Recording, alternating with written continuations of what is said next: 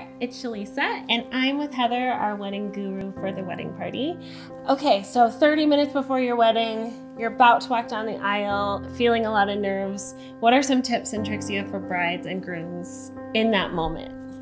I think just getting to that point where you've surrounded yourself with the people who you care about in that 30 minutes prior or in the getting ready process. I think you want to be around people who are going to keep you calm and keep you centered and keep you focused on what's happening. So kind of being intentional about who's in the room with you when you're getting ready. Just taking deep breaths. I always tell my couples to really take a moment and be by themselves together, just two of them throughout the day, so that they're really taking it in. They're taking a step back and kind of looking around at everybody that's there for them, but just kind of breathing and taking it all in, because it'll go really fast.